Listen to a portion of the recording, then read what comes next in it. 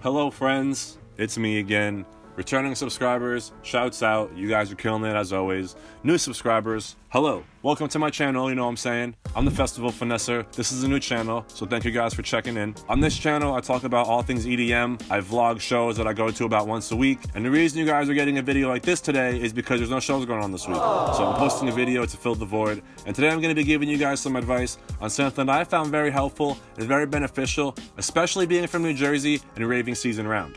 Now let me stop here and say, if you're some ultra plur tutu wearing princess or the Molly plug who's getting $20 every 5 minutes, this video is not intended for you. This is for my base heads who go out every week, who know it's a struggle, who are living off a dime and a prayer. That's me. I'm that person, in case you guys couldn't figure that out. This is for you guys, to help you guys make it through that struggle and to really finesse all these festivals and shows. For as long as I can remember, I've been standing out on these lines in a t-shirt in the freezing cold yelling out fuck code check.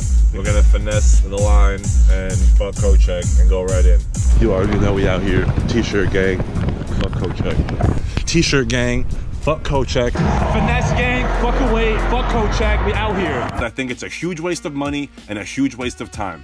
I've been going to shows for the last 3 to 4 years and not once have I ever paid for code check, simply because there's no need for it, if you know how to finesse.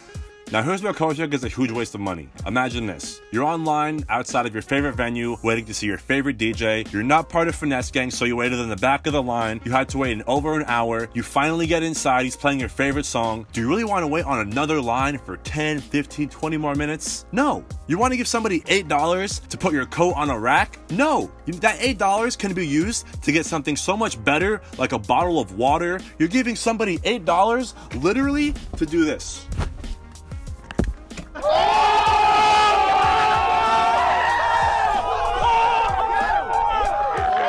You are paying for a spot on a rack to put your jacket. That is stupid, that is a waste of money, and it really just does not make any sense. You are getting ripped off when you do code check.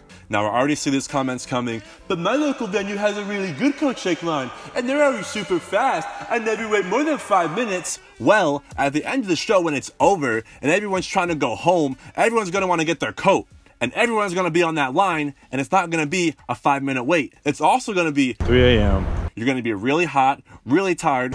So fucking tired. And you're gonna wish that you didn't give that person $8 to have that spot on the rack for that jacket that you wore for maybe 10 minutes in the cold that you didn't wear the rest of the night. Sunnyvale, very hot, very cramped, very small, very sweaty.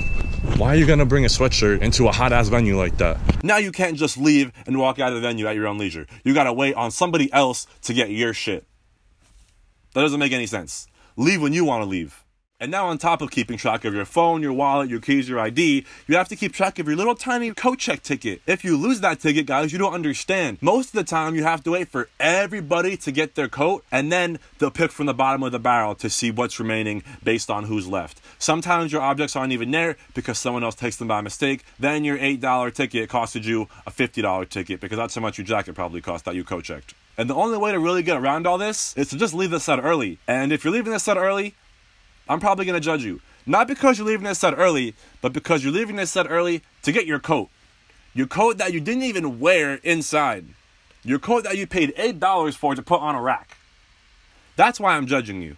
Now, if you don't want to be a lame and leave this set early, here are some real ways how to finesse code check, courtesy of the Festival Finesser. First things first, check the weather and see if you even need to bring a coat. If you know you can withstand the weather without a coat, don't even bring one. You'd be surprised at how many people just show up to the line, realize they don't need their coat, and then end up code checking their coat, not because they were cold outside, but because they were too hot inside. And the people that are too hot but still don't code check their shit are the people that are just uncomfortably, awkwardly jumping around with their jacket and their hood just fucking flopping up and down. Try not to headbang. And it's really just an inconvenience to you and the people that are around you if you're carrying your coat. If the weather is unbearable and you really can't make it out there in a t-shirt or a long sleeve shirt, bring a throwaway hoodie. A hoodie that you don't care about, a hoodie that you could have lost, stolen, destroyed, whatever, and no questions asked, you wouldn't care. Then once you get inside, you take off that hoodie and you hide it. You put it in a crevice, under the couch, behind a garbage can, somewhere that no one's going to find it. And don't put it with somebody else's stuff. Because if you found somebody else's stuff, somebody else is going to be smart enough to find your stuff and take it. It's happened to me and it's not fun. So really go out of your way, go to the top balcony, go where no one's really chilling, and just find a place to stash it, check on it periodically, and that is the most foolproof way to finesse coat check. And if someone does happen to steal your shit, that's why it's a throwaway hoodie, you don't care. Now, if you're still watching this video and you think everything I'm saying is a load of garbage and this kid is cheap and can't afford $5 and probably drinks water out of the bathroom sink, at least listen to my advice if you are going to coat check. Combine your items. Take your hoodie and put it in your friend's jacket pocket. Take your windbreaker and put it in your friend's hoodie pocket. This way you guys only got to pay for one hanger and split the cost. I've seen some places that allow you to check bags and seen 4 dudes each put their jacket into the bag and then put $2, $4, $6, $8 on the counter and pay for coat check that way. That was super dope. Squad shit.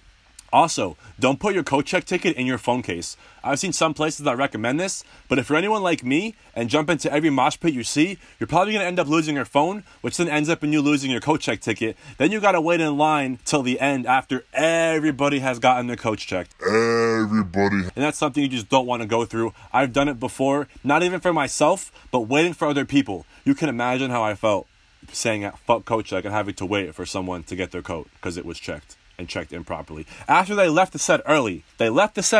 And they still had to wait. Fuck coat check. And yeah, lastly, if you guys are going to coat check, just know you guys are going to coat check. And you saw this video, and you know you got to get there early to compensate for the time. However, you cannot beat it at the end. You're going to leave early, and you know everyone else is going to be leaving early, and there's going to be a rush and just a huge mob of people at the coat check line after the show. You really can't beat it. That's just a part of life, and you got to suck it up. Or fuck coat check. And just like that, guys, we're wrapping up another vlog. Those are all the words of wisdom I have for you guys today. I hope you guys were able to take some of my advice and use it in the real world at your next show. I hope something resonates with you. What do you guys think about coat check? Let me know in the comments. Do you think I'm crazy for not getting coat check? How much do you guys even pay for coat check? I've never actually gotten it. Let me know how much your local venue makes you guys pay. Have you guys had any crazy good experiences with coat check? Do you guys have any crazy bad experiences with coat check? Let the world know in the comments. I can't be the only one with all these little tips and tricks up my sleeve. Thank you guys for watching again. I'm the Festival Finesser. I will see you guys for the next vlog, at the next show, or for the next word of advice. I don't even know what it is, but till the next one, I will see you guys soon. Peace.